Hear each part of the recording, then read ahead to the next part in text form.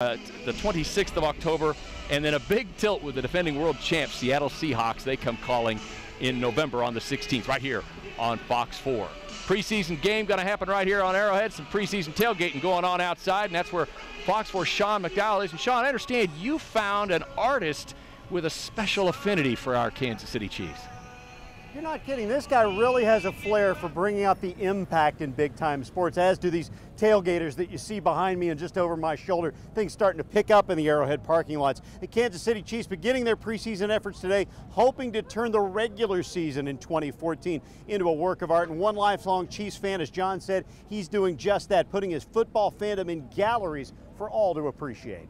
What emotion am I, in a perfect world, trying to get you to feel? Pro football and art don't often cross paths unless Chris Simbauer's visions are on the gallery wall. Through the face mask. 28-year-old Simbauer is a designer and illustrator with roots taking him back to Raytown South High School. His posterized series of digital paintings shows his love for the Kansas City Chiefs. The physical nature of the game is probably something that really appeals to me. And his work focuses on the moments of impact that make fans love the game. There's always this energy, this inherent energy within every play or every action. We feel the shockwave.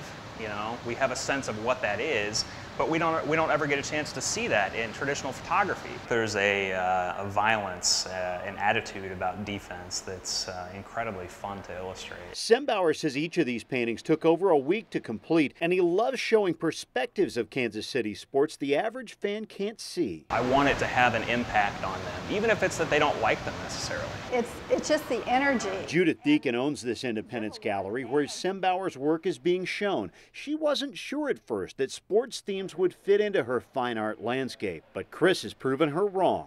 It's like the fire and the energy of the moment. That we don't actually see those things, we feel them, but he has actually put that in this venue. I want to solicit an emotional response from these people, and more often than not that works in my favor.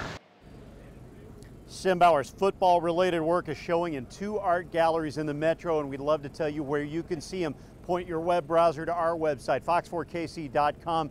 Search for the word artist, and we'll try to get you in touch with that guy who just has a beautiful flair for making football seem like a work of art. Bengals, Chiefs tonight right here at the Arrowhead. It's going to be a big doing tonight. John Holt, let's send it back to you inside.